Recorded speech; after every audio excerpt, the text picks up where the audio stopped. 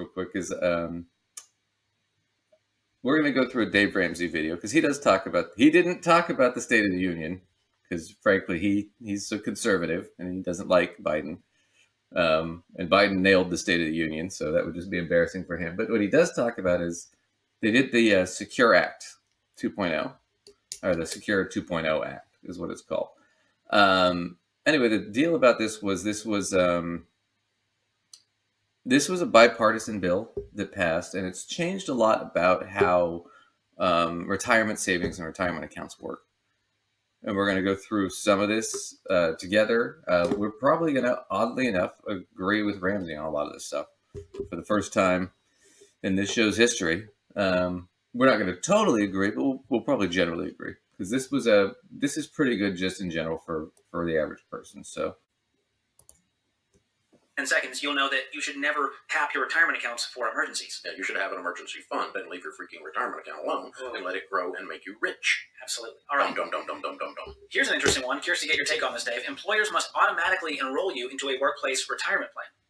This is nanny state stuff. Holding your hand. This is we're going to take care of you because you're too stupid to take care of yourself idea. And so now when you join a company that has a 401k, the company is required to sign you up for the 401k automatically. At an automatic minimum contribution rate of 3%. And wow, I thought I'd agree with him on more here. I think that's phenomenal. Yeah, I mean, I don't know the finer details of that. Like if somebody can go in and dial their own thing back or something. Yeah. I imagine that you could go in after automatically enrolled and being like, I don't want that done, and undo it. But I think what it is I get into behavior a lot in the work that I do with clients, literally our financial behaviors. And people tend to procrastinate, and for various reasons, they just put off doing something, being like, oh yeah, I think that I was eligible for that in November, and here it's July or whatever. And right. You could be putting something in, and they were like, oh yeah, I got to take care of that. And then like September hits and they still didn't take care of that.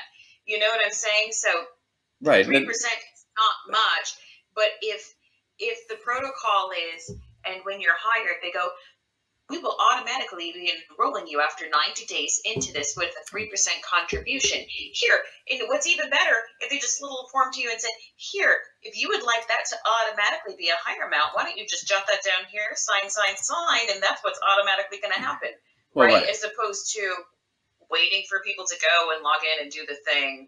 It's just going to happen. Right. Well, that's just the thing is it's just right now, a lot of times though, he says nanny state and that kind of stuff. A lot of times those you have the employer, they have it, but they don't really do anything with it. They don't tell their employees. They don't really inform them. They're not really set up for it. Right. Or the guy explaining it to the employee comes in and it's, they're 20 or 25 and you're like, yeah, we have a 401k, but they never explain to them how to sign up for it. So that is actually a real experience that I have had. So we had essentially what is like a 403B that was advertised to us that we could utilize. Being teachers have a pension, you can also put money into this 403B. Mm-hmm. Well, a good couple years into my teaching career, I heard from a much older veteran teacher when I was scoring some exams, they were like, oh, well, I'm using the 401k. I'm like, oh, you mean the 403B, right? They're like, no. Right. I was like, wait, what?